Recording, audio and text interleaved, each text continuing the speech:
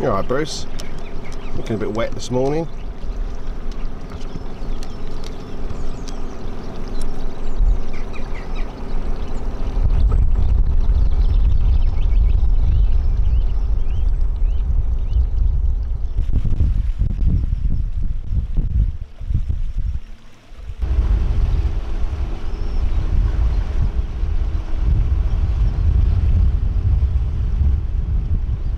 Here we are again, look. Bit of a change this week. I've actually got myself a mooring for the summer, would you believe it? Because like, as easy as this looks, and I've got myself a really good slipway here, but you know, even for slipway access you have to pay a couple of £100 usually, and it's lovely here, my car's secure, you know, all that sort of caper. Right, hang on.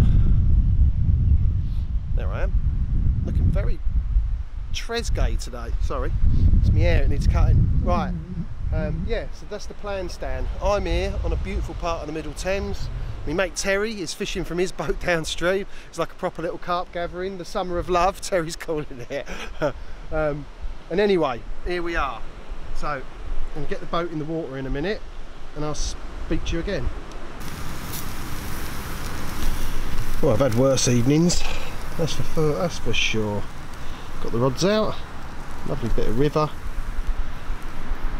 Yeah, nice bit of ribeye steak on the go. Everything's pretty rosy, if I'm honest. I'm at the bottom end of a stretch, new stretch for me. I've not caught carp out this stretch yet. I've got a couple of rods cast across the different bits, you know, like you would, like anyone would. Water's clear, flow's dropped out of it after all that rain. It was really muggy last couple of days. This is the sort of spot they would spawn. Anyway, yeah, thought I'd have a little mooch down here. Do a night, see what I see in the morning. Nothing ventured, nothing gained.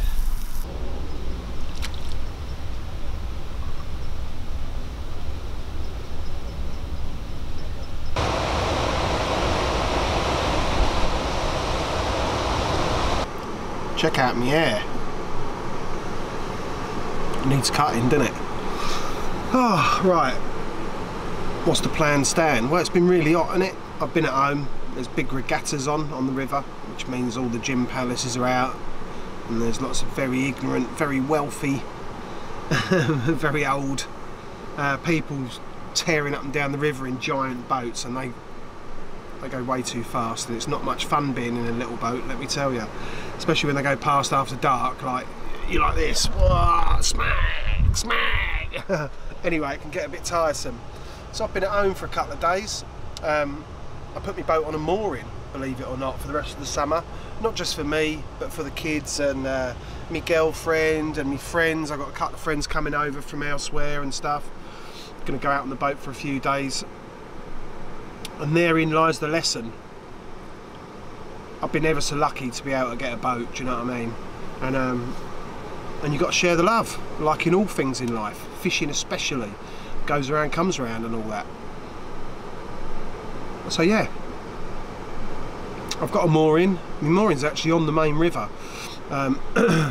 Boat's outside of me in a fuel pump, and it doesn't look great now. It's solid with weed and cabbages and pads and stuff. But when I cast under them jetties that are out in front of where I moor up, it's a bit deeper and clear. And maybe not now, but certainly in the autumn, it should give me, I'm hoping, lovely perch times and a few carp as well. That'd be great, wouldn't it? Imagine that. I can pull my car up next to my boat on my mooring, so it'd be great if I can just, not now, they're away spawning. And anyway, roundabout way, typical Nick, like start going off on 50 tangents and that. Oh yeah, I've just had the best cup noodle. It's not really a cup noodle, it's a ramen sukiyaki beef. I'm not really down with pot noodles, but that's #1 in Japan apparently. I don't know if you believe the blurb, but I can tell you now, it was absolutely incredibly good. Proper, not super hot or anything, but like really, really good. I'm going to buy every one they've got when I go in there next time for the autumn. I'm going to leave them in the boat. So anyway, I'm in a weir pool. I've had a good look around. When it was really hot, I went home. I went home and laid on my bed in my pants all day with a fan on me. Yeah, well, because it was just too hard to be boating up and down the river. I would have cooked. I would have cooked. So anyway, it's still warm today when I came out. But anyway, Monday now. Let all the weekenders and the talking boaters, like, not fishermen really. Let all the weekenders do their thing. Everyone wants to go out on the river when it's lovely, don't they? And who can blame them? Like, I came down at the weekends, popped into the boat and that, and the river was just going off with people, and the pubs were busy, and there was just loads and loads of people having a lovely time, which is great. But I'll leave it till it quietens down, then I can go fishing, and it's a lot nicer, more enjoyable. Anyway, I'm in a weir pool. The reason for that is I saw some carp in the weir pool. I've been looking, and the stretch I'm on is probably 4 times as long as the stretch I fished last year, which is problematic in itself. Plus I don't know anything about it. There's a couple of lads that have fished on that stretch for a long time. I could send them a message and have a chat with them, but that's not me. I like to do my own thing. And it's been really, really weedy. I've been boating up and down the stretch today, and the sun's been out and the water's cleared up a little bit after all that rain and the flooding and stuff, and I can see the extent of the weed. It is unreal. The whole stretch, like, unreal. But when you look at it objectively, there's probably 3 bits of the stretch. It's all full of cabbage and pads, and it all looks super carpy. You don't see any carp when you're driving about, and it all looks super carpy, but 2 or 3 bits in particular are like incredibly weedy. One is just down from this weir, which you could only fish if you've got a boat. It's all big posh houses down there, and I came up in the weir earlier, and bearing in mind I haven't seen a fish on this stretch yet this year. There's been a couple caught. One of the lads that's fished here for years, I went past him, he's got a boat, and I see on Instagram he'd caught a couple, fair play. Obviously a good spot for the start of the season or for the spawners, but I'll leave him to it because that's how it is. There's a big lesson to be learnt there as well for a lot of you out there. Just because you see someone catch one or you see where they're fishing doesn't mean that you can go and fish there. That's not what we call good angling. I got a friend at the minute who's fishing on the stretch I was on last year, and already people are just jumping in exactly where he was the night before and stuff, because they don't know any better, and they think, well, if he was there, that must be where the fish are. But of course, we don't fish on the river for to experience stuff like that. We fish on the river to do our own thing and to experience a bit of freedom. So as soon as it becomes like a lake and people are jumping in on you and you can't get anything going because people are, like, we call it sheeping, which is a bit of a derogatory term, but it's a bit of a derogatory act when you're our sort of angler. So anyway, I came up in the weir. I'd been looking, I couldn't find any carp. I'd fished either end of the stretch, looked at all the likeliest bits, just couldn't find them anywhere. I knew that they must be together somewhere spawning. Probably at the extremities, they usually are. They can either, like, I'm in a weir now, there's a couple of carp in this weir today when I boated in. I saw them by complete chance as well. But like I said before, like happened to me last year, the ones I caught at the start of the season last year were by complete chance. Acting on stuff that you see, or little hunches, and that's angling, isn't it? And when it pays off, it makes it all the more enjoyable. Well, anyway, I've seen a couple today in this weir pool. They've either been spawning and I've come here for a rest. I literally stumbled across them, spooked them. One of them shot round the boat a million mile an hour, and the other one was sat.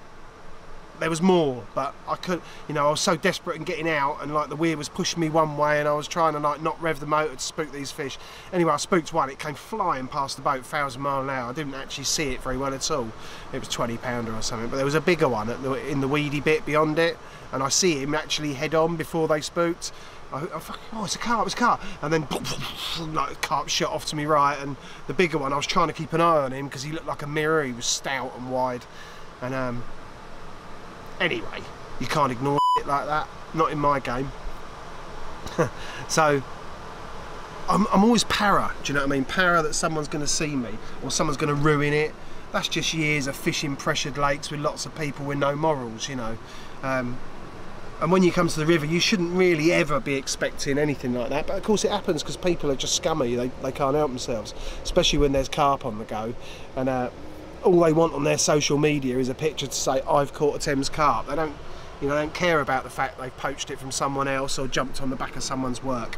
You know, there's a lot of anglers like that out there these days, mainly because they haven't been fishing long enough to learn it. You know, we learned it over a long time, fishing busy, pressured lakes, and you have to learn etiquette and morals and stuff like that straight on, or you'll never get anywhere in fishing. Anyway, I've seen these carp here, and when you see something like that, you know, it was 35 degrees 2 days ago, much cooler today, but they were still happy in the weir. I'm erring on the side of caution that these are fish that are probably already spawned further down the river and have done what they usually do, and they headed up into the weir to recover. But there's a flip side to that. They could have been here because they can smell pheromones of fish that have been spawning above the weir on the next stretch up, and funny enough they did spawn just above this weir, so perhaps they're smelling the females above the weir, and you just don't know.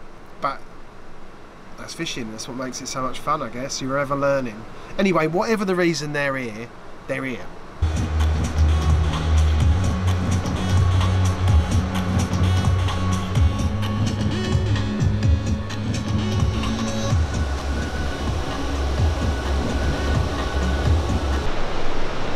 Well, I don't know if you can hear me, middle of the night, and there is my first one from a new stretch, from a very roaring weir pool, as you can hear, at 1 o'clock in the morning. But all are grateful, all are grateful. I'm not going to get it out and mess around with it. I'm just going to put it back and hopefully get a better one.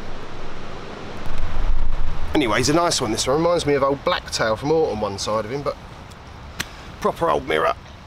Exactly what we're after. Thames whacker. Well, I say a whacker, like it's all relevant, isn't it? 20 pounder out of the Thames is worth anything to me. Just love it. But anyway, here he is. He's a beauty. Gave me a mega scrap. Bag was absolutely full of krill this morning. He'd been troffling on his own while the others had been up in the channel spawning somewhere, I think. But you've got to be happy with that, haven't you? Oh, give you a quick show of his other side, and we'll get him back, because like literally I've been watching them like slowly head, you know, back, and tails coming over the top of the shallow weed in the entrance to this back channel in front of me.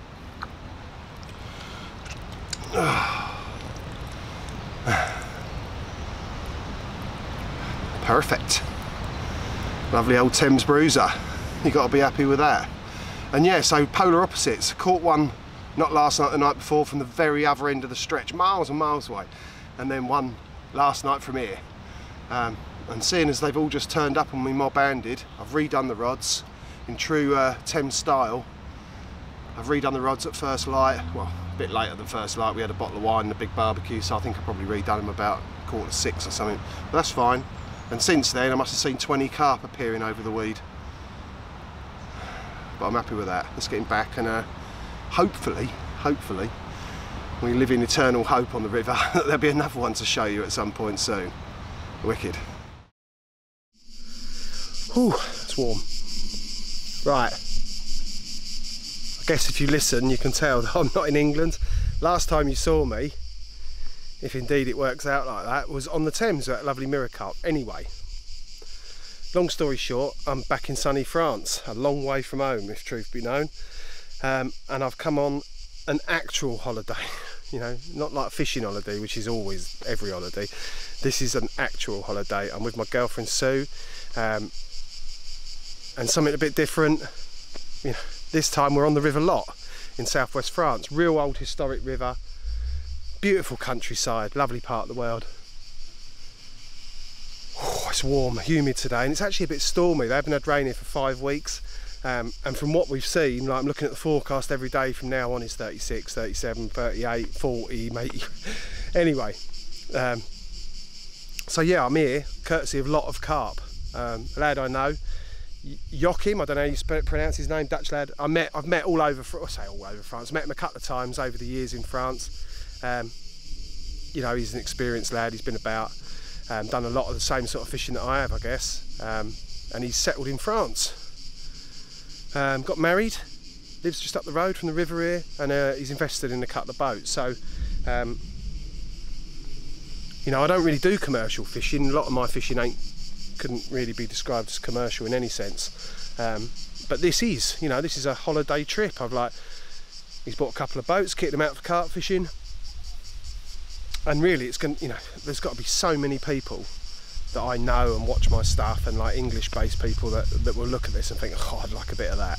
And not just carp anglers either. Like if you're into barbel fishing or fishing for zander and perch and whatever, like this holiday really would pull your string. So yeah, I'm here with Sue. We drove down yesterday, long way as usual, stopped off at a massive lake that I visited earlier in the spring, and we stayed there last night, and it was just lovely, silent, you know. But it's summer now, you know. We're at, I don't know what it is now. What's the date, Sue? It's alright, don't worry about it. Anyway, it's the end of July, is it? Anyway, I'm completely useless with timing. So anyway, yeah, we're in, yeah, last week of July, I think we are. Sorry, there you go, I'm not that thick. Last week of July. It's going to be Scorchio. We drove down, arrived at the big lake last night, and it was beautiful. Like I say, we had a nice barbecue and a bottle of wine, and had a look around and stuff. And anyway, we settled on this spot in a sort of an arm of the lake. I think the lake's got 5 arms. At the bottom of the smallest arm, it was just remote. You know, all the port and the restaurants are over the other side of the lake. We dropped in there, and I didn't fish, stupidly. Typically, I was knackered. You know, the night before a trip, as usual, I don't sleep. So I hadn't had hardly any sleep, then a long drive, and then we got down. Anyway, last night I woke up in the middle of the night, boom, like an absolute, sounded like a giant, like they all do in anywhere that's definitely quiet. It could have been a 20 pounder, I doubt it, but a big one woke me up. And then this morning we sat there, I made Sue a coffee and another run. I should have put a rod out, but hey ho, we're on holiday. So anyway, here we are. I might as well show you the boat so you get a bit of an idea.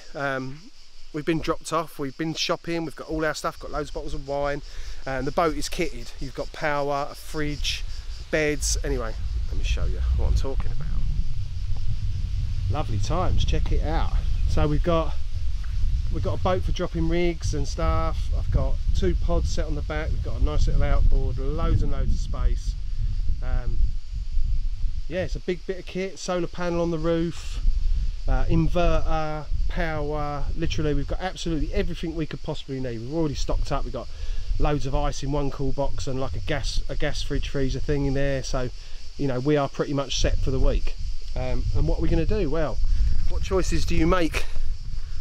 What is the choice? Do you only have a choice? I said to Sue on the way down, you know, I don't know what to do. I've never fished that bit of river. I've really done it. And of course the only decision is, are you going upstream or downstream? That's about it. You've got a week. You could go as far as you could upstream, and then, like, yeah, you'll have a different vista every night. But no, I'm going to stick to this bit here. I think if I can go several stretches, and then you can't go any further. It's sort of not passable by boat, and not even really accessible by car either. So like, you know, a lot of the bits that he's put these boats on, it has been well thought out. There's obviously really big fish about, but also carp in numbers. So I'm hopeful. Sue's never caught a carp, believe it or not. Last year when we were sort of together and going out on my boat, I was full on fishing for, you know, made it difficult. This year, Sue's got to catch a carp. So tonight, first things first, we're loaded, we're ready to go. I haven't tied any rigs or anything like that. I'm not that keen. But it just means I've got to do it last minute, but that's not a problem, standard. We're going to get upriver, try and find somewhere nice to anchor, and I'll show you around the boat in a second, and I'll speak to you in a bit.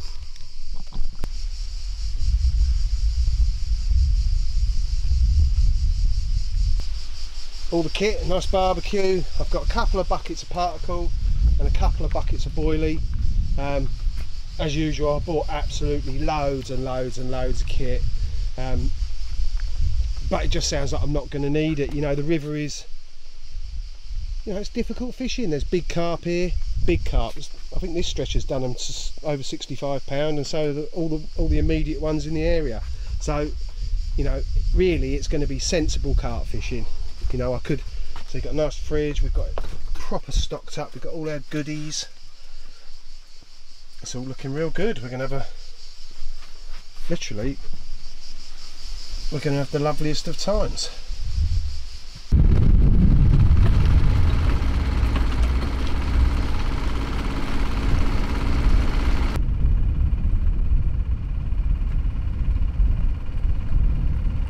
Here we are, beautiful bit of river, and I mean a really beautiful bit of river.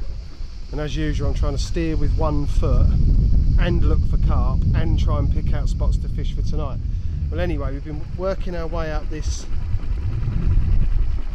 beautiful snaggy. I mean, none of this is fishable unless you're in a boat, and we just saw our first 2 carp. I tried to video them, but it was on zoom and I'm a noddy, and like I said, this is a big bit of kit to be trying to steer when there's a bit of a breeze, which there is at the minute, funny enough.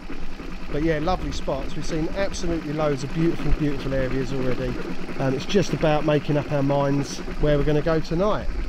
Try and get Sue her first carp, let alone first lot carp, so hopefully we'll manage to do that in the next day or 2. But so far, so good. It looks absolutely amazing, doesn't it? What a lovely bit of river. And I'm kitted up this time. I've got maggots and halibut pellets to see if we can get a few barbel. Oh yeah, it's going to be lovely times, like fishing, lovely times. Oh, it's a tough old life, ain't it?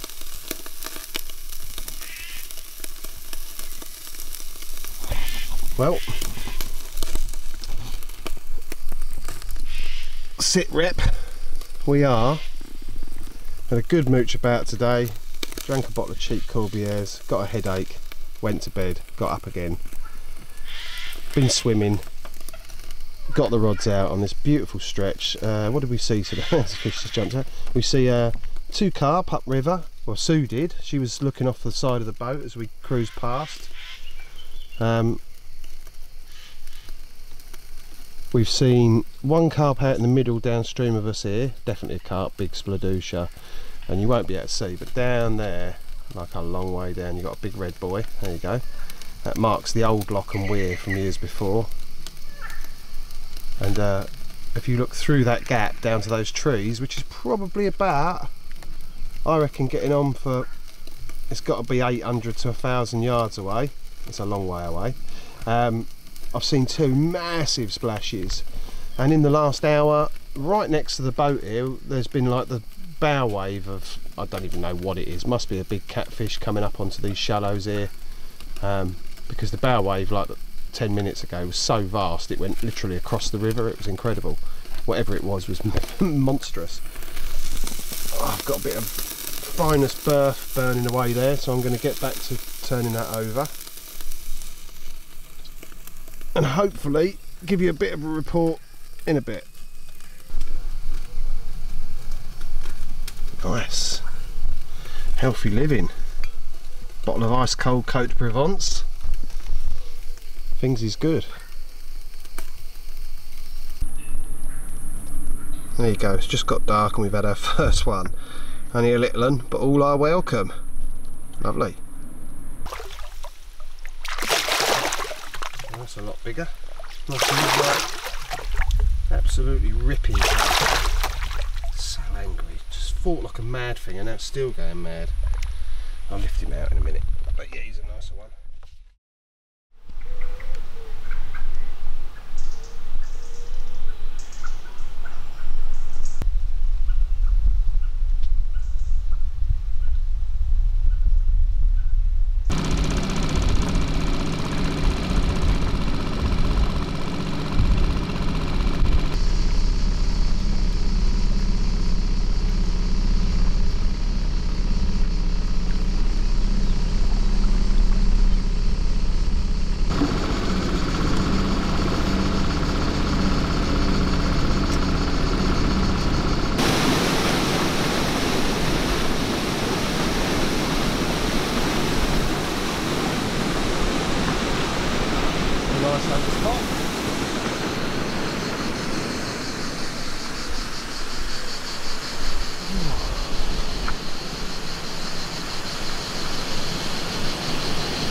Well, here I am, look, hot, dishevelled, but very, I'm in holiday mode. Having a lovely time, been swimming, lovely bit of river. We've been doing some swimming, some chilling out. And during the day, to be honest with you, it's so bloody hot. I think it's gonna, they said, I'm sure that they said 40 degrees or thereabouts tomorrow. Last night was thundery and lightning, but it was so hot we couldn't even sleep on the boat. In there was just like unbelievable. So luckily I bought my mosquito domes, my English Army ones, and we put them up on the back on the deck, so we slept outside under the stars, and it was just that touch cooler, so it was like, yeah, it was lovely.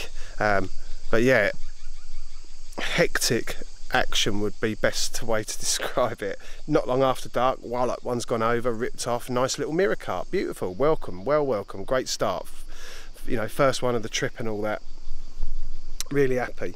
And then it just carried on, like the same rod did a nicer carp in the night, a 20 pounder, 22, 24 pounds, something like that, which wasn't in the bag when I got it out this morning, got away, which is quite amusing, and loads of chub and barbel, like ridiculous, couldn't keep a rod in, and by this morning when I woke up, all the rods are hooked in the butt ring.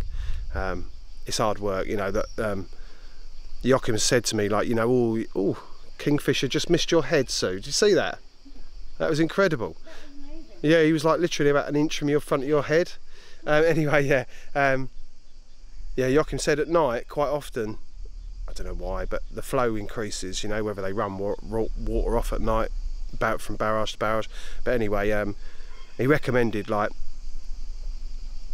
you know, like a long lining across the river. So basically, using elastic bands, go over, find your spot, drop it. Bait up and then go back to the bank, and then elastic band your braid to the tree, then come back across the river, tighten it all up so you're fishing like a washing line, all the lines out the water, and because it's non-navigable, or certainly it's quite a bit of this section, these sections are non-navigable really, you know, there's no drama, you can fish your lines out the water, but of course that means you have to anchor correctly. With two of us on the boat moving around, every time the line slackened a bit and touched the surface of the river, of course the current grabbed it, and the river's full of like a brown slimy stuff that you don't notice when you first look, but the second a line's in the water for more than a minute, it starts to build up, and the rod just goes over and over and over, and in the end it like drags the lead and it's all ruined or breaks the elastic band off. But yeah, the ones I'd banded across the river, which looked to be the better carpy spots, to be honest, just did chub and barbel, like, you know, and Joachim said, oh, you've got to be careful, like, you know, quite often you'll wake up with a barbel on the end because they can't break the elastic band off the trees, but of course I'm using bells, so even though they couldn't break the elastic band, I was still getting ding-a-ling-a-ling. I was getting loads of ding-a-lings last night, because at night this river is just, you know, when you're going out to re-drop in the boat with a bright head switch, you can't see anything. There's so many bugs and insects and bats, the bats are just constantly flashing around you, and yeah, it was a bit of a nightmare. So anyway, the first night we'd had a mega barbecue. We'd bought some really expensive French beef and nice wine, and it had been a long day and very little sleep. The previous, I had a cracking headache from drinking wine all day, like living the dream. I'm on holiday, I'm going to drink wine in 30 whatever degrees and be a div. So yeah, I didn't feel too great. Last night squared me up a bit. We had a lovely barbecue and had a cold bottle of Côte de Provence, which was real nice. Slept on the deck, loads of bites, loads of hecticness. Yeah, didn't bring my kit, you know, because the stuff's on the boat, but the waist slings on the boat are like the old style retainers that they just get out of straight away. So matey dropped me down a couple of proper sacks this morning, so I won't be losing no more. Not that I'm worried about a 20 pounder, but it'd be nice to show you, it's part of the trip, isn't it? So yeah, that's where we're at. We've decided, because we're on holiday, where's Sue? Sue's behind me somewhere in the river. There she is, she's out there swimming. We've decided that because we're on holiday, I'm not going to knock myself out. I'm not, you know, I want to look at every stretch and then start donking leads a bit. Like, it's too hot for all that malarkey. I'm just going to chill out, enjoy ourselves. Got really well set up here. It's well comfortable, you know, we've got a proper gas fridge, a big one, full of vegetables and cold stuff, and we've got our own cool box packed with ice. A couple of you name it, there's enough room and storage on here. I could have bought my bed chairs, my brollies, like just everything. So we're well comfortable, make no mistake, we're well comfortable. Just in the day at the moment, because it's so hot, there's precious little point in killing yourself. So today's a bit different because we had that stormy night last night. It didn't actually rain till this morning, and then we only had a bit, which was bizarre because it was flashing and banging all night, and I was expecting like a deluge. I was thinking, oh, I thought it sounds like take, it's the wind whistling through the braid. yeah, it was crashing and banging, loads of lightning. Thought, well, it's going to absolutely down, but it didn't. Just this morning we had a little bit. We were asleep on the deck in the domes, just slept on the sleeping bags on the floor, and I heard it start raining. I said, Sue, quick, we better get up, we're going to get soaked. So I was really expecting it to come down, but nah. Went back to bed in the main cabin, which was nice and cool this morning. Got another hour. God, did I need it. I tell you, I'm not as young as I used to be. All this like night after night after night with no sleep, it destroys me, especially in the hot. So yeah, that's where we're at. Lovely night last night. Couple of carp, I don't know, half a dozen barbel, same with chub. Really enjoyable, but the stretch below that we were on was mega shallow. Like, you could see the bottom almost everywhere, and I ain't down with that. Big carp like cover. So I'm looking for little bits of deeper area. There was, where we fished last night was a short run of a couple of 100 yards of deeper water, and it's obvious there was fish there. I heard carp last night, caught carp last night, saw carp downstream of me last night, but typical Nick, like, I like to have a little bit of I like a new vista each day. So that's what we decided to do. We're on holiday. Gonna have a little mooched about. We've come through the lock this morning, that was a palaver, but we're through.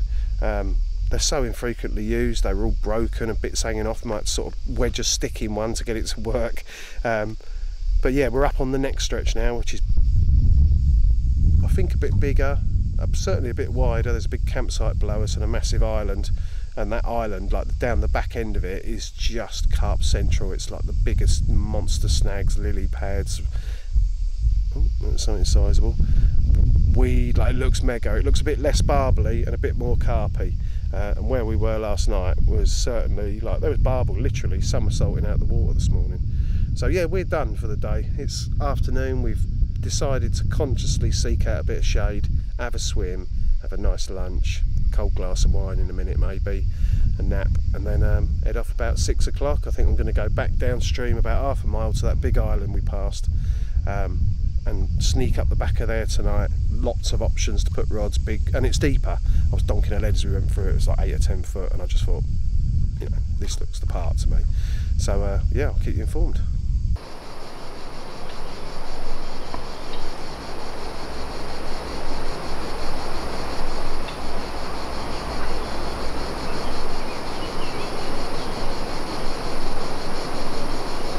It's a carpy old spot. Oh.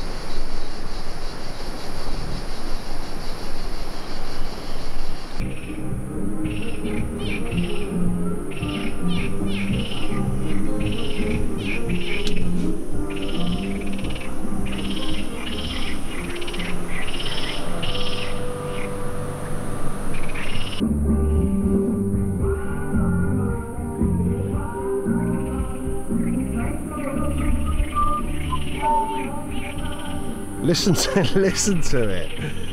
If it ain't the frogs, it's the Mexican night at the campsite. Like, you have to laugh, I tell you, because like, it's so ridiculously loud. It's not even funny. The barbecue's still a little bit warm for round 2. Anyway, the rods are out. Up there in the darkness is the campsite. Oh well, free entertainment, I guess. Well, I've had worse mornings. Oh, a bit heavy-handed on the old zone.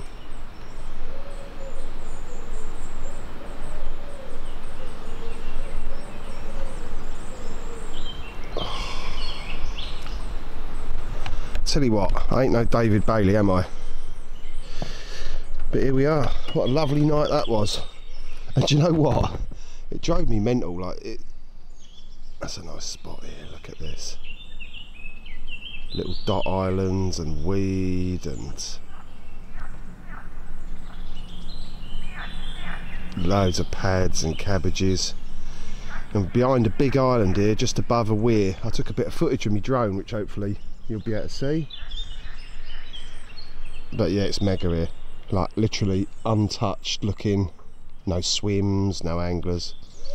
But yeah, what an incredible contrast last night was to the night before. It's right, that's my tea, it's green tea, healthy, and right. Yeah, the night before was so thick with flies and bitey stuff that even going to re-drop a rod in the dark was almost impossible in the torchlight, because of the amount of flies and anyway, last night here, we're only about a mile upstream through a lock. Yeah, about a mile I reckon tops, on a different stretch. This one's a bit more me, it's much deeper, carpier looking. The last one, you know, literally from where we launched up to where we came through the lock, you could pretty much see the bottom everywhere. Not my sort of thing, and it was absolutely snoodled with barbel and chub. Yet last night here there was hardly any of that. There was a few sploshes, but yeah. Anyway, when I was doing the rods, I said to Sue it'll be one of these two up to the right that goes up towards the fishing sort of upstream, but behind the island here there's no current at all. And yeah, it was the left-hander there fished. I don't know where it was. Proper snaggy margin over there, but between the snags there was a set of pads, and yeah, I could see the yellow this side of the pads even as I was dropping them out near dark, and it was that one that went 2 in the morning, absolute ripper. Tight line, how I got it in I don't know. It is literally, like, it's hard to explain, but absolutely everywhere, even there off the side of the boat. It's 12 feet and it's absolutely the snaggiest bit of river you've ever likely to see. And as I was playing my carp, unsurprisingly, he had 2 or 3 branches attached to the leader. I was using 40-pound leaders, because you know what to expect. But yeah, petrified old bits of wood all tangled round the line, and I managed to get him in. So I'm gonna sip my tea and show you him in a second.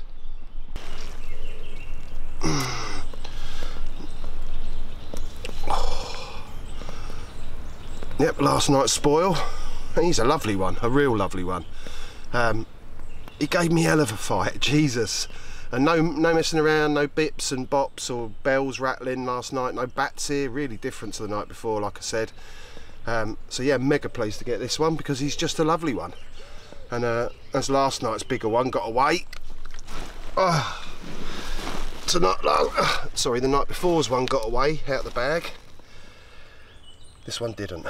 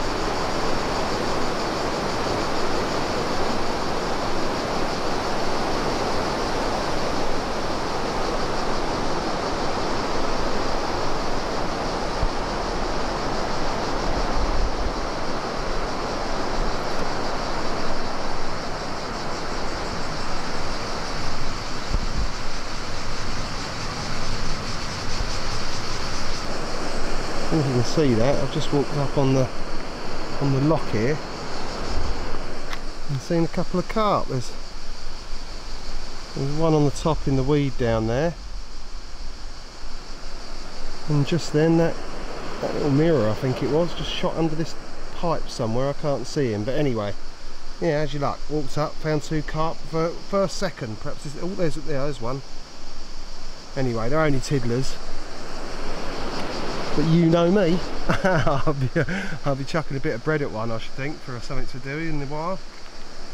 But yeah, wicked. This stretch looks a bit menacing. I think we're getting up towards the end.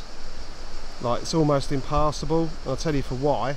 It's because I think at the end of this stretch, that's the end of the navigable bit. You literally can't go any further without yeah, you cannot go any further. This is the last lock, I think. There might be one past this, but as you can see, the river's almost completely weeded up there. I'm reticent to take the boat up through that because I don't want to be phoning international rescue to come and get me. So, oh, yeah, here you are, look, down here in the, look for him. Oh, I can't see, but anyway, there's a nice carp down there. I'll have a go for him in a minute. 3, 2, 1.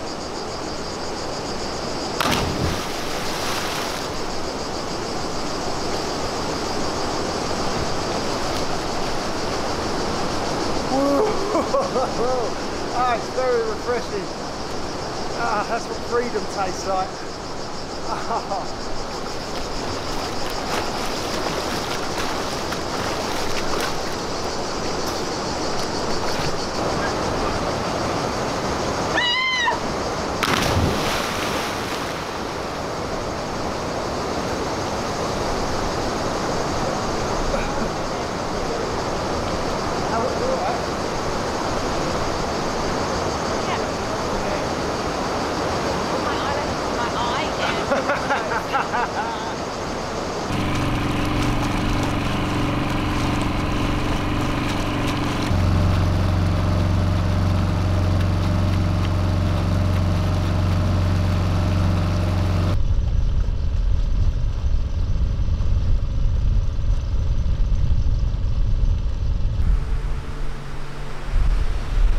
Lovely old morning, already roasting, probably 30 degrees already, I guess.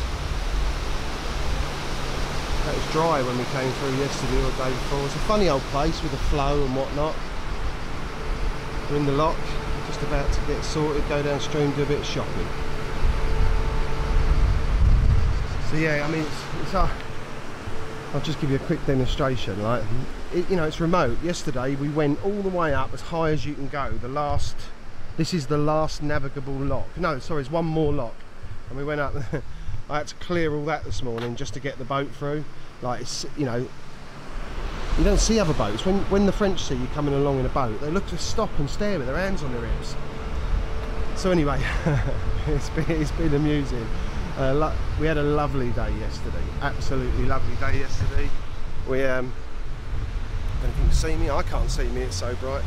Yeah, we had a lovely day yesterday. We went, where did we go yesterday? Oh yeah, it's beautiful. Where did we go yesterday? We went right up to the very top, and there's so little boat traffic at the very top section that it was almost completely weeded solid. Massive beds of Potamogeton, an absolute nightmare. We ended up turning around and coming back, but we spent the afternoon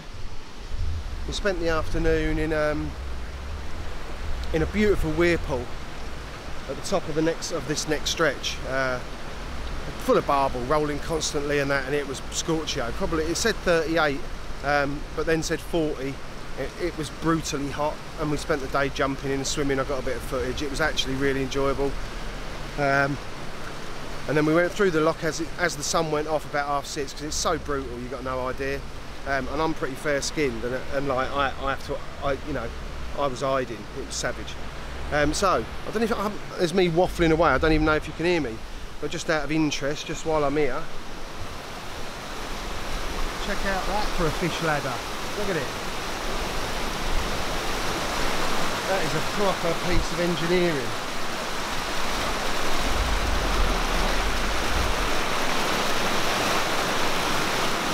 Amazing, really. I wonder if the carp ever use it. lovely spot nonetheless. Right, now I've got the horrible work, and it is a horrible work, let me tell you, of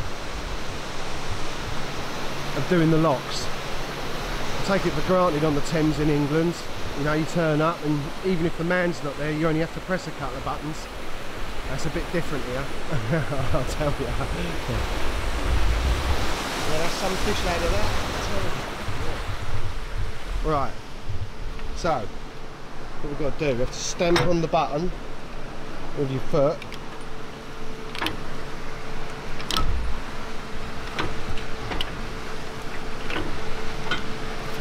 God, it's hard work, like real hard work. We're starting, this is just the start. Where are you? Woo! I tell you what, this trip's been a workout. I ain't never worked so hard. Swimming, if I weren't swimming yesterday, I spent about an hour diving in the bottom of the weir pool trying to get back Sue's sunglasses. She dropped them, dived in with them on her head.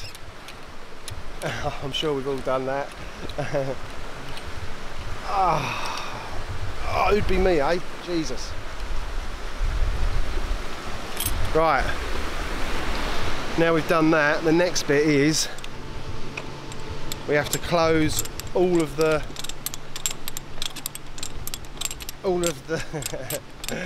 Sue's laughing at me like, what are you filming that for, you complete Joey?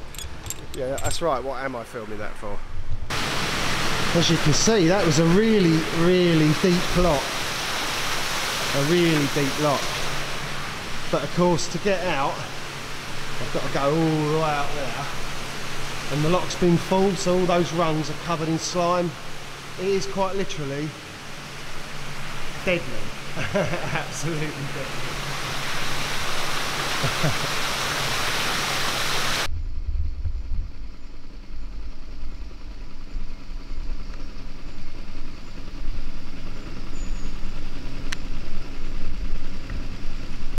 Why's my camera doing this?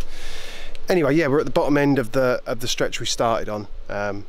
Sue's gone off to get supplies. I looked on the maps, Carp is like 1/4 of a mile from here, which is a right touch, believe me. You know, I think we're 3 nights in. And yeah, you know, we've run out of cold wine, for Christ's sake. Man's got, you know, where's your civility? So anyway, Sue's gone off to get, look, it's a lovely bit of river this. Sue's gone off to get supplies. I think we're only going to stay one more night. Like again today, 38 to 40 degrees. Like it's hard work. Do you know what I mean? Real hard work. Like I expected, like, you know, normal Nick fishing. I thought oh, there'll be plenty of places I'll be able to jump off. You know, make a little shady spot and that. But honestly, all the stretches we've fished, you know, you've got a couple of bits like slipways and that, but that's it. There's no shade on a lot of them. And the rest of it is completely wild. When I say completely wild, you couldn't even get off onto the bank, not without some serious work. And it's just too hot, you know, you stop and tie the boat up, you're out of breath. Like a lock is like a major, believe me, a major thing. By the time you've done it, like yesterday, I was just like, sweat was dripping off me. I was thinking, I'm meant to be on holiday. Anyway, yeah, it's forecast for the rest of the week. So rather than waste my time, you know me, I'm not going to sit here. I'm going to go and sit in a bar and drink cold beer and go and have a look at a few lakes and see if I can find an opportunity on my terms rather than being sat on a boat. Now, don't get me wrong, like what a mega holiday this makes for anyone. I mean, we've got everything. Like I've told you, we've got the full kit is in there. It's quite a home from home, but in these conditions, like 40-degree conditions, like it's no fun. It was 25 degrees at night last night, no breeze. It was just died. But we spent most of yesterday, like I said, in the weir, and it was beautiful. Like the whole village was down in the weir. It was that hot. You know, it's hot when the French all come down to the river. Anyway, yeah, we see a few carp yesterday in the lock. On the last stretch, the sort of non-navigable bit, there was probably 5 carp in the lock cut itself, in a big bed of weed, and I was feeding them. I actually got them going quite well. They wouldn't eat bread off the top, but apart from that, I got them going a bit on pellet. But typically, by the time I arrived to set a rod up and had to go for them, it was like pushing 40 degrees, and it had just got too hot. They drifted off. But barbel, my God, I tell you what, like a dad and lads trip, or you know, if you're into a bit of river fishing, like literally at the top of this stretch here, even as we were coming through at 11 o'clock in the morning, like the barbel and the chub rolling non-stop. Like you could have the most epic trotting for chub, like float tactics would just be incredible. And the barbel fishing, well, we caught loads the first night without even, you know, using rigs that were way too big for them really. But if we'd have been fishing for them, I'd imagine the barbel fishing must be spectacular. Anyway, yeah, it's just too hot. It's just too hot. I'm not going to sit and suffer for the sake of it. So I'm going to do tonight probably where we did the first night. Oh, this is an interesting story. Last night, because we went up the last stretch, it was too weedy to fish. We said, oh, we'll get back on the other stretch. That's just miles of nothing. It all looks so good because it's all snags and pads and that, but it's just, you know, they like it where it's going on. And where I'd caught one the night before, that nice mirror, I was behind an island. Well, as I was looking up in the night, I kept seeing fish showing at the head of the island. There's a big weed bed there, and I was fishing to sort of the tail end of it, but probably a quarter of a mile downstream really. And there was no flow in behind the island at all. But at night, like I say, it's a funny, like the pumping stations seem to run at night. I don't know what it is, cheaper electric or whatever, I don't know. But like the water gets drained off overnight, so you put your rods out and then in the night the flow picks up and like basically all the weed starts to come down, just drags all your leads. Usually when you're asleep and haven't even realised, even with bells on, you don't know, it builds up, it happens over a long period. And yeah, you know, it's an arse ache to wake up in the morning. Like, and last night was my first night I got onto a group of what I would say a group of carp. You see, the thing is with the barbel and that rolling, you're seeing fish at like 300-400 yards downstream, thinking, oh, that was definitely a carp, it had to be, look at them rings, look at it, and it's just going off constantly. But last night we motored down to an area above the island where I'd previously fished behind the island, which is just like carp anglers heaven, you know, snags and incredible view and just like little dot islands and just spectacular, but not really the best spot. You know, where I dropped the anchors, it was like 12 foot silty, and like under the boat was just snags of death. You know, it was just, it weren't right. Beautiful, but not the right bit. Anyway, the right bit was the head of the island, and as we boated down last night, bearing in mind the night we spent behind the island was Mexican night, and it went on all night. It's about 4 in the morning. God knows how they get away with it. It was absolutely ridiculously loud, thumping away, like not just thumping, it felt like it was next door to you, and I was a good mile downstream from it all. And so we went back last night and set up at the head of the island. It was really weedy, and I hadn't been there long, and we had an almighty great big carp jump out, like a big slosh up. Went over just on dark light. I was like, you know, I've got to get a rod out there, got to get, and there was some weed in the actual main and what had happened, it got so hot, I think all the fish in the area must have been pushed into the one little deeper. I've been really surprised, these stretches are really shallow on the most part. You can see the bottom almost everywhere. So the deeper bits are like much few and far between, and even up on the stretch above, which seems to be a deeper stretch on the whole anyway, it's really like the Thames. Like every stretch is different. If you came here and fished this stretch and came back on the basis that this was fishing on the River Lot, you'd be like woefully shocked, because like it's just incredible. It's like a barbel river for the most part. You see lots of carp. We've seen lots of carp driving about, small ones, you know, like big long commons, 20 or 30 pound, I'd guess at best.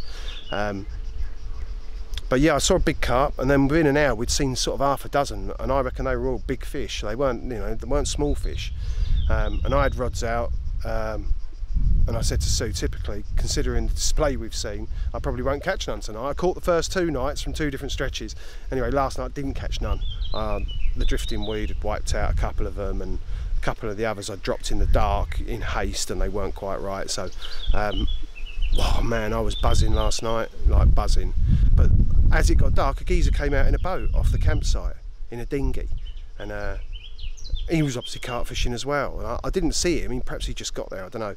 But he weren't, listen, he weren't close to me. He must have been 200 or 300 yards up the campsite, but I could just see problems. Do you know what I mean? I thought if I go back there tonight, he's going to have seen what I've seen. He's going to be trying to get rods more downstream. I thought, I don't drive 1,000 miles to be duelling with bloody fishermen. I honestly don't. Whether that means I don't go back up there and don't catch them carp, then so be it. It really doesn't make any odds to me. I had a mega evening last night, electric. After such a long day, I was so tired. really tired. You know, I'm a pretty fit bloke, you know what I mean. I get about a bit and I do my fishing and I'm always about, but this was like, you know, just with the brutal heat as well, like it's a young man's game for sure. Like, it's so draining.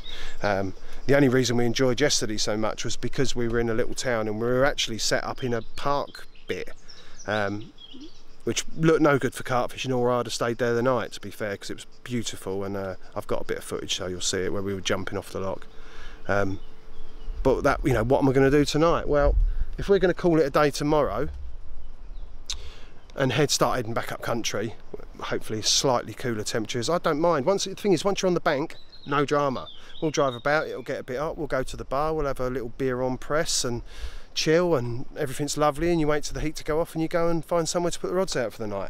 That's holiday fishing, or it certainly is to me. You know, I'm a full-on angler. Like, you know, holiday fishing is still probably a bit full-on for most people, but it's relaxing, it's nice. I've got my girlfriend with me, we're having a great time.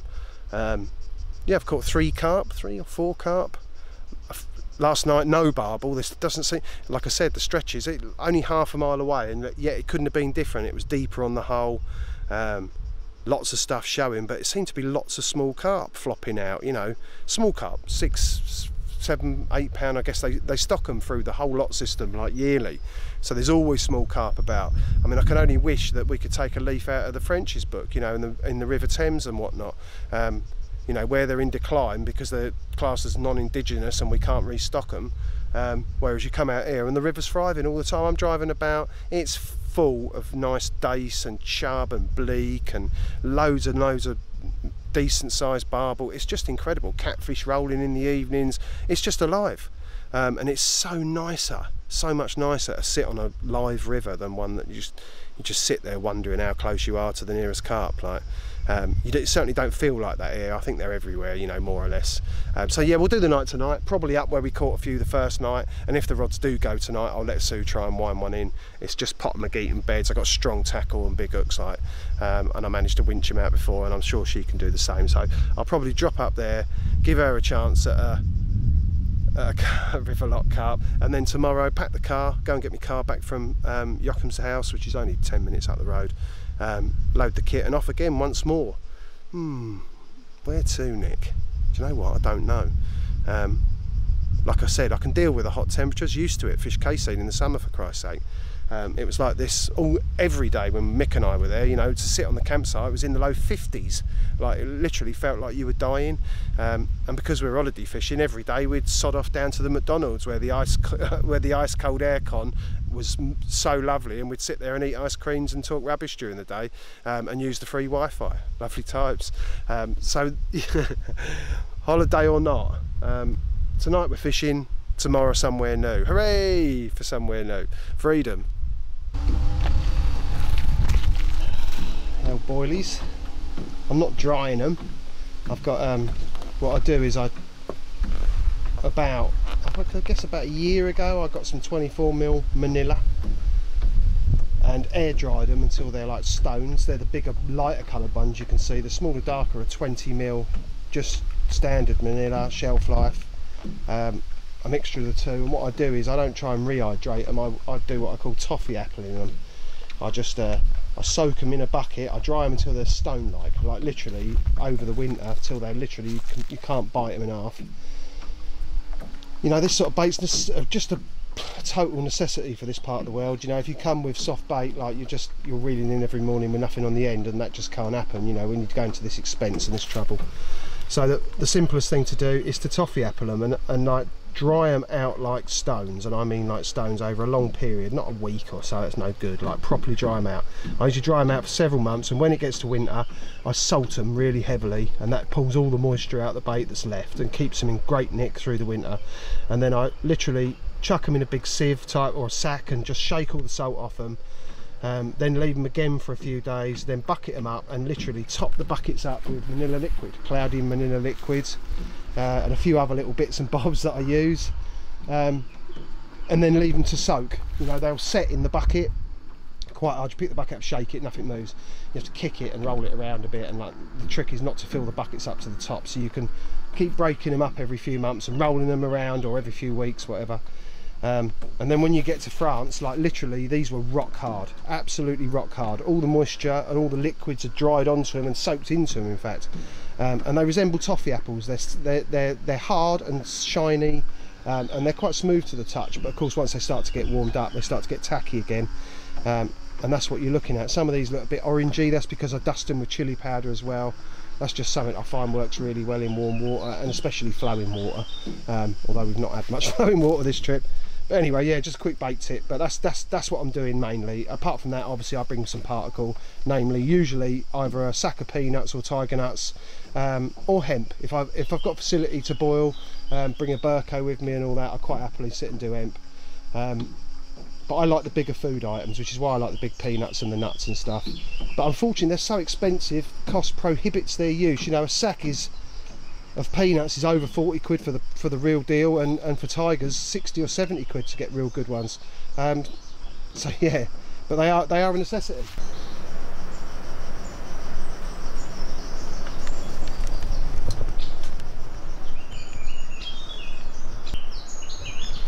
That's a nice change. Got the old car behind us tonight, and we're on a beautiful stretch of river. We've got the mozzie domes up because we're going to sleep on the bank for a change, and we're not fishing tonight. As beautiful as it is, and believe me, it's incredibly beautiful, it is absolutely roasting. It's been ooh, Thomas, let me think. There we go, look, you can see I'm cooked. It's been over 40 degrees for the last couple of days,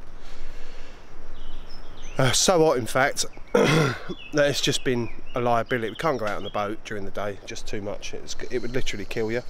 And as easy as it's been very easy for us. We've got, hang on, let me just turn around, sorry, hit the stop button. As easy as it's been for us, we've got a lovely gas fridge in there, and we've got all the mod cons. But you know what, it's just too hot to do anything. Even the French are doing nothing. They've all come down to the river and everyone's been chilling and swimming. But anyway, as nice as it is, and believe me, it is lovely, as you can see. God, look at the state of me. I'm sweating like a beast, and it's like, I don't know, 8:30 at night. But we spent the whole day here. I went off to the Carrefour, got ice and Côte de Provence and all the lovely stuff. So tonight we've decided, do you know what, last night I caught a mirror carp, only a little one, but again the was that turned up again, it was just the flow picks up overnight, they start draining water off. It was a bit of a joke really. By morning all the rods had gone barbel or wiped out by weed and stuff, and do you know what, it's hard work at night. There's been no mozzies. The mozzie problem's been really not a problem here. Little flies are more of a problem, and biting horse flies and gnats and stuff, but essentially not too bad at all. But so what, literally you can't do anything. When I say you can't do anything, I'm not exaggerating. It's just too hot. I can just about drink cold Côte de Provence and eat snacks. Anyway, so that's where we're at tonight. As lovely as it is, we're not even going to fish, can't be bothered, too hot. Soaked. Anyway, so yeah, we're gonna just we've got a nice salad on the go. I think so he's busy in there making a lovely salad. Got a nice tomato and lime and onion salad and all that. We're living the dream. But fishing wise, I knew coming at this time of year was going to be a big ask, and I knew that the fishing was going to be really tough just because of the weather. Before I was coming, I was looking at it's 30 degrees, 28. I was thinking that's all right, 28, 30 degrees, I quite like that. And then by the time I was coming out here, it was 38 every day, and now it's 40 every day and getting warmer. So we were going to leave a bit earlier, but the lad who I've got the boat off has gone away to see his family, so he's not even going to be back. So not till Friday at the earliest. So it's looking like we're quite happy to stay on the river till Friday. I've got my car with me now. I went and picked it up, so I can go running off and getting cold drinks and ice and all the stuff to keep us alive. And we're just going to have a lovely time, holiday mode till Friday, and then we're going to head off north a couple of nights somewhere interesting on the way home, preferably somewhere new. That'd be lovely, eh? But what a great trip. We've caught a few carp, loads of barbel, loads of chub. Considering the time of year, lucky to catch anything at all, I think. It's brutal. And yeah, we're going to sit here this evening, have something lovely to eat and see what we can see. You never know, we might even see a carp or two here. It looks real good. It's just above the next barrage down. and you've got a real good vista here, so we've got a good view all the way round. So we're going to sit and have a lovely evening and see what happens, and I'll catch up with you tomorrow. Well, another blisteringly hot day in the south of France. Well, what can I tell you? I had a lovely time last night, and generally took it really easy. Had a nice barbecue. Oh no, we didn't have barbecue last night. We had fajitas, lovely, and some cold Côte de Provence. What else is going on? Yeah, slowly packing the car. Yeah, too hot to fish. The river's in dire condition really. No water coming over the weirs. Temperatures each day 43 or more, like savage, just savage, like really hard work. And I'm used to it relatively. Despite being fair-skinned, I've done my bit in fishing in the south of France. I know how challenging it can be. We used to say at Cassine years ago, you know, we used to go for a month, and if we fished 10 or 12 days in a month, that was good going, and we were like ultimately keen then. But like literally, it just destroys you. One day in the sun fishing, like, you know, early start, late finish, beers when you get back to the campsite, and a chat and blah blah, and by the next morning you're so destroyed. You do one more day and then you have to have a couple of days off. It's just how it is here. It's the nature of the beast. And yeah, the river's been in poor condition, certainly for the last 2 days when it's been so hot. We haven't even moved. Well, we've not even moved from here for a good 24 hours now. I've not had the rods out, pointless. Even the barbel, which have been like the most acrobatic barbel you've ever seen, they're constantly leaping out the water, and there's small carp, and there's big chub, and there's loads of other stuff. They're all splosh splosh splosh constantly, all day and all night. Perch striking at fright, that's all stopped. That all stopped 2 days ago. We're seeing at the coolest part of the day, literally first light, seeing the odd chub and barbel roll still, but absolutely nothing. I haven't heard a carp for seems like ages now. But anyway, nothing ventured, nothing gained. I don't regret a minute of it. I had a lovely time. I've literally had a lovely time. Like I say, wrong time to do this trip, but it was a holiday for me anyway. The fishing was always going to be secondary. We've caught plenty of fish. We've had a lovely time. We've been up and down the river. Some beautiful remote stretches, you know, literally remote, no access from the banks and that for mile after mile. A really lovely experience. And as I said previously, a commercial trip, but commercial only in the fact that, you know, you can rent the boat off the man and have a lovely time. You know, once you've got your boat, you're as free as a bird. Like, that's got to be the only way, ain't it? And we've been up and down the river, stopped, swum, ate well. I've ate so well this week. But Sue with me, she's been cooking lovely, making beautiful salads and lovely healthy food. It's just been pucker. But yeah, we're going to head back.